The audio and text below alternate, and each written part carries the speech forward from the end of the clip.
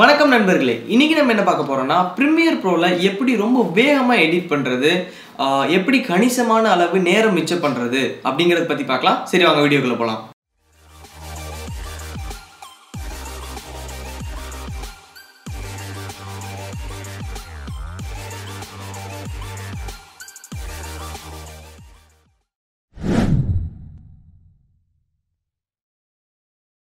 இப்போ முதல்ல நான் சொல்ல வேண்டியது என்னன்னா, இப்போ பாருங்க, நான் இந்த டைம்லைன்ல வச்சுட்டு ப்ளே பண்றேன். இப்போ ஒரு ப்ராஜெக்ட் ஓபன் பண்ணியிருக்கேன். இப்போ பாருங்க, இது கேளுங்க.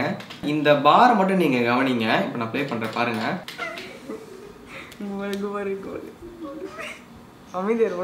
ஒரே நிமிஷம், நான் என்ன எப்படி இருக்கேன்னு பாத்துக்கிறேன்.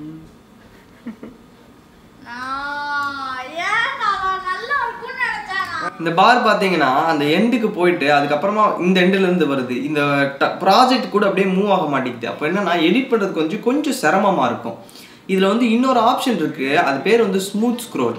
அது எப்படி எனேபிள் பண்றது, அதுல என்ன இருக்கு அப்படிங்கிறது இப்போ நான் காமிக்கிறேன். ப்ரீமியர் ப்ரோ இருக்குல்லையே, அதை கிளிக் பண்ணிட்டு ப்ரிஃபரன்சஸ். இது மேக்னா நீங்க இப்படி பண்ணணும். அதே இது விண்டோஸாக இருந்தால் ஃபைலில் இருக்கும், இல்லைன்னா எடிட்டு கீழே ப்ரிஃபரன்சஸ் அப்படின்னு இருக்கும். இப்போ ப்ரீமியர் ப்ரோ ப்ரிஃபரன்சஸ் வந்துட்டா டைம்லைன் அப்படின்னு இருக்கு இல்லையா, டைம்லைன் கிளிக் பண்ணணும். டைம்லைனில் இப்போ பாருங்க, இதுதான் அது. இப்போ பேஜ் ஸ்க்ரோல் அப்படின்னு இருக்கு. இதை நம்ம ஸ்மூத் ஸ்க்ரோலாக ஆக்கணும்.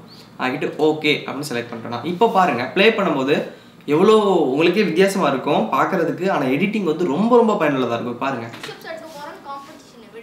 அப்படியே அந்த வீடியோ ஃபைலுமே டைம்லைன் கூட சேர்ந்து அப்படியே ஓடுது பாருங்க. அந்த பார் மூவ் ஆகலை, ஆனால் அந்த ஃபுட்டேஜ் அந்த டைம்லைன் கூடயே மூவ் ஆகிட்டு இருக்கு பாருங்க. அந்த பார் ஃபிக்ஸ்டாக நடுவில் நின்றுச்சு.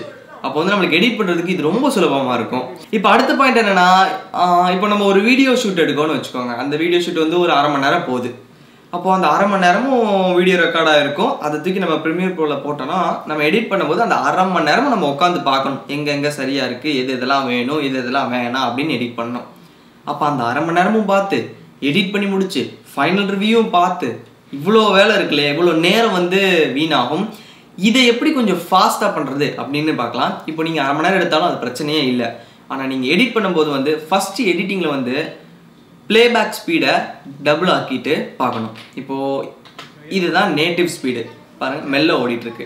இதே இது நீங்கள் கொஞ்சம் வேகமாக பார்க்கணும்னு வச்சுக்கோங்க. நீங்கள் போய் ஸ்பீடை கூட்டிட்டிங்கன்னா அந்த வீடியோலேயே ஸ்பீடு கூடிடும்.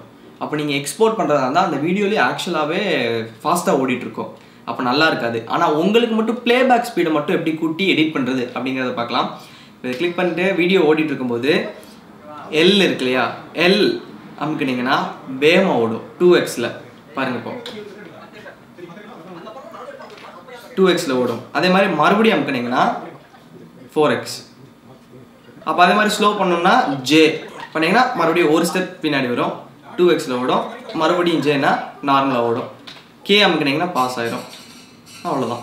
அப்போ நீங்கள் எடிட் பண்ணும்போது யாராவது பேசுகிறாங்க அப்படின்னு தெரிஞ்சுன்னா அந்த இடத்துல கரெக்டாக பாஸ் பண்ணி கட் பண்ணிவிட்டு மிச்ச நேரம்லாம் வேகமாக ஓட்டிக்கலாம். அப்போ நம்மளுக்கு நேரம் நல்லாவே இதில் மிச்சம் பண்ணலாம். இப்போ இந்த இடத்துல பார்த்தீங்கன்னா நான் காய்கறிலாம் காமிச்சிட்ருக்கேன். இப்போ இந்த காய்கறிலாம் நான் ரொம்ப பச்சையை காமிக்கணும், இல்லை கொஞ்சம் பிரைட்னஸ் ஏற்றணும், இல்லை கொஞ்சம் பிரைட்னஸ் குறைக்கணும் அப்படின்னா இந்த வீடியோவை கிளிக் பண்ணிவிட்டு நம்ம கலர் கைடு செக்ஷன் போய்ட்டு இந்த இடத்துல கலர் கைட் பண்ணிக்கலாம். இப்போ பார்த்தீங்கன்னா இங்கே பேசிக் கரெக்ஷனில் எக்ஸ்போஜர் கொஞ்சம் கூட்டுறது, இந்த இடத்துல வச்சுட்டு இப்போ எக்ஸ்போஜர் கொஞ்சம் கூட்டுறது, அதே மாதிரி கான்ட்ராஸ்ட் கொஞ்சம் ஏற்றுறது, இந்த மாதிரி அட்ஜஸ்ட் பண்ணிக்கலாம். இப்படி பண்ணிட்டோன்னா இப்போ இந்த ஃபுட்டேஜுக்கு மட்டும்தான் அது கலர் கைடாக இருக்கும். இதே தூக்கி அடுத்த ஃபுட்டேஜ் போடணும்னா இங்கே வச்சுட்டு காப்பி, இங்கே மறுபடியும் பேஸ்ட் அட்ரிபியூட்ஸ். பேஸ்ட் அட்ரிபியூட்ஸில் எனக்கு கலர் மட்டும்தான் வேணும். அப்போ எஃபெக்ட்ஸை மட்டும் செலக்ட் பண்ணிவிட்டு மற்றதெல்லாம் அன்செக் பண்ணிவிட்டு ஓகே அப்படின்னா இதுலேயும் அதே கலர் கிரேட் போயிடும். இப்படியே ஒன்றுக்கு பண்ணிட்டு இருந்தால் எவ்வளோ நேரம் ஆகும். அது மட்டும் இல்லை, இப்போது இந்த மாதிரி பண்ணிட்டு இருக்கும்போது ஒரு இதுக்கு மட்டும் எனக்கு கலர் கிரேட் வேறு மாதிரி பண்ணணும், இல்லை கலர் கிரேட் வேறதுக்கு தப்பாக போச்சு, நான் எல்லாத்தையுமே டெலீட் பண்ணணும் அப்படின்னா அது பண்ணுறது சிரமமாயிரும். அதனால் அட்ஜஸ்ட்மெண்ட் லேயர் அப்படின்னு ஒன்று இருக்குது. அட்ஜஸ்ட்மெண்ட் லேயர்னால் என்னென்னா வெறும் ஒரு லேயர். அந்த லேயரில் நீங்கள் என்னென்னலாம் பண்ணுறீங்களோ அது கீழே இருக்கிற எல்லாத்துலேயுமே அது அப்ளை ஆகிட்டே வரும். அவ்வளோதான். இப்போது அட்ஜஸ்ட்மெண்ட் லேயர் எப்படி போகணும் அப்படின்னு காமிக்கிறேன். இப்போ பாருங்கள், இந்த இடத்துல இந்த பின்னில் பார்த்தீங்கன்னா ஒரு பேஜ் அப்படி லைட்டாக திருப்பின மாதிரி இருக்கும். நியூ ஐட்டம் அப்படின்னு ஒரு அந்த இடத்துல அதை கிளிக் பண்ணிங்கன்னா இங்கே அட்ஜஸ்ட்மெண்ட் லேயர்னு இருக்கும். இந்த அட்ஜஸ்ட்மெண்ட் லேயரை ஒரு டேப். ஓகே, இதுதான் உங்களோட சீக்வன்ஸை பொறுத்து அங்கே காமிப்பாங்க. இல்லை நீங்கள் சீக்வன்ஸ் வேறு மாதிரி இருந்தால் இதில் மாற்றிக்கலாம். ஓகே அப்படின்னு செலக்ட் பண்ணிட்டா இதுதான் அட்ஜஸ்ட்மெண்ட் லேயர்.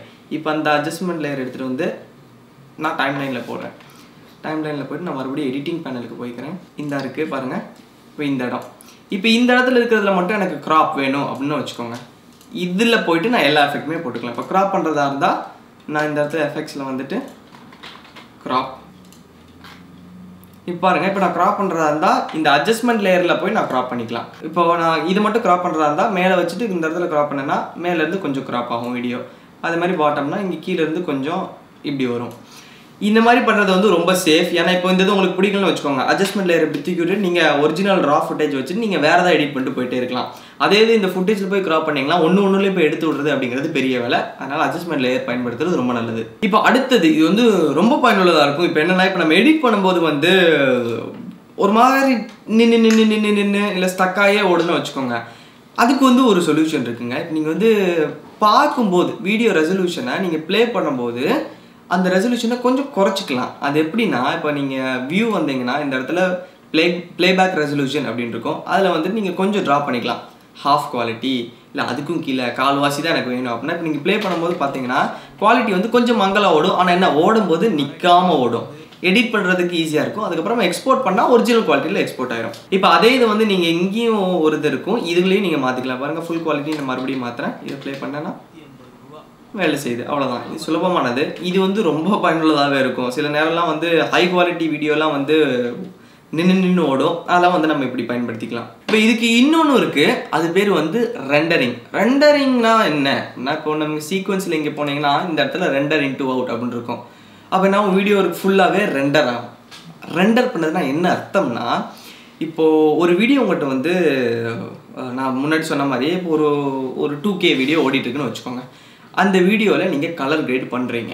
கலர் கிரேட் பண்ணிட்டீங்க. அப்போ வந்து நின்று ஓடுது. குவாலிட்டின்னு ட்ரா பண்ணுறீங்க. அப்படியும் ஸ்டக் ஆகுதுன்னா அப்போ என்ன அர்த்தம்னா, அந்த மிஷினால் அந்த வீடியோ குவாலிட்டியவே தாங்க முடியல அப்படின்னு அர்த்தம். அப்போ நம்ம என்ன பண்ணலாம்னா, இந்த ரெண்டர் பண்ணலாம். நீங்கள் ரெண்டர் பண்ணிங்கன்னா என்ன ஆகும்னா, இப்போது கலர் கிரேட்லாம் அதில் இருக்குன்னா அந்த கலர் கிரேடை அந்த வீடியோ கூட சேர்த்து அவனால் ஈஸியாக ரீட் பண்ண முடியிற ஒரு ஃபார்மேட்டில் மாற்றிடுவாங்க.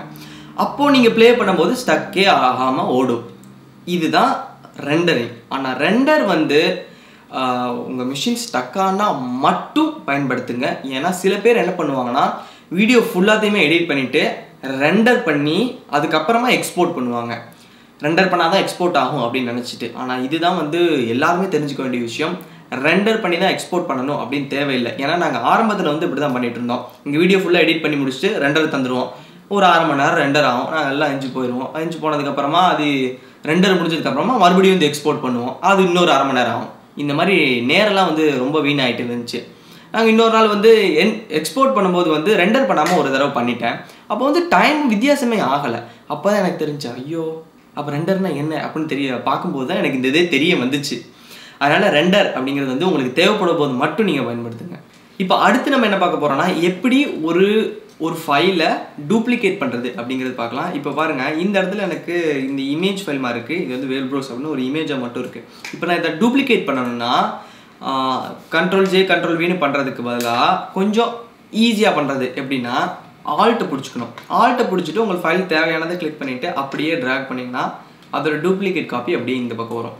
இப்போ இதே மாதிரி இருக்கா. இப்போ இதை பிடிச்சினா இன்னொன்று ட்ராக் பண்ணலாம். டூப்ளிகேட் வந்துகிட்டே இருக்கும். இப்போ இது எல்லாத்தையும் செலக்ட் பண்ணிட்டு போனேன்னா இது எல்லாமே ஒரு டூப்ளிகேட்டாக வந்து நிற்கும். இது வந்து நீங்கள் ஏதாவது ஸ்டாட்டிக் சத்தம் பேக்ரவுண்டில் போடுறதா இருந்தால் அது வந்து ரொம்ப ரொம்ப பயனுள்ளதாக இருக்கும் இந்த இது. இப்போ அடுத்து நம்ம என்ன பார்க்க போகிறோம்னா, இப்போ வந்து உங்கள்கிட்ட 2 ப்ராஜெக்ட் இருக்குன்னு வச்சுக்கோங்க. ஒன்று வந்து நீங்கள் எடிட் பண்ணிக்கிட்டே உங்களை பேரலாக எக்ஸ்போர்ட் பண்ணணும் அப்படின்னா வந்து நீங்கள் ப்ரீமியர் ப்ரோலேருந்தே பண்ண முடியாது. அதை வந்து பண்ணுறதுக்கு ஒரே ஒரு ட்ரிக் இருக்குது. அது என்னென்னா, இப்போ இந்த ஃபைலை வந்து எனக்கு எக்ஸ்போர்ட் பண்ணணும்னா பாருங்கள், இப்போ Command M, ஓகே, இந்த இடத்துல வந்துட்டு எனக்கு இந்த குவாலிட்டி தான் வேணும். இது எல்லாமே சரி தான். இப்போ நான் கிளிக் பண்ணிவிட்டு எல்லாமே சரி அப்படின்ட்டு இப்போ நான் எக்ஸ்போர்ட் தந்துட்டேன்னு வச்சுக்கோங்க. நான் போயிட்டு வேறு எந்த ப்ரீமியர் ப்ரோ ப்ராஜெக்ட்டும் ஓப்பன் பண்ணி என்னால் எடிட் பண்ண முடியாது. அதுக்கு பதிலாக இந்த பக்கம் பாருங்கள், Q அப்படின்னு ஒன்று இருக்கும். இதை கிளிக் பண்ணிட்டீங்கன்னா என்ன ஆகும்னா, media encoder, Adobe media என்கோடரை open பண்ணும். இந்த மீடியா என்கோடர் வழியாக எக்ஸ்போர்ட்டை ஆரம்பிச்சிடும். இப்போ பாருங்கள், இந்த இடத்துல வச்சுட்டு ஓகே எக்ஸ்போர்ட் கிளிக் பண்ணிட்டா எக்ஸ்போர்ட்டை இப்போ ஆரம்பிச்சிருச்சு. நான் ப்ரீமியர் ப்ரோவில் வேணும்னா வந்துட்டு இந்த இடத்துல நான் எடிட் பண்ணிக்கலாம். இதே ப்ராஜெக்டை எடிட் பண்ணக்கூடாது, ஏன்னா இந்த ப்ராஜெக்ட் எக்ஸ்போர்ட் ஆகிட்டு இருக்கு. இப்போ நான் இதை எடிட் பண்ணேன்னா எதாவது பிரச்சனை ஆயிரும். இப்போ வேறு ஏதாவது ப்ராஜெக்ட் எனக்கு ப்ரீமியர் ப்ரோவில் ஓப்பன் பண்ணணும் அப்படின்னா நான் ஓப்பன் பண்ணி இதில் எடிட் பண்ணிக்கலாம். அவ்வளோதான்.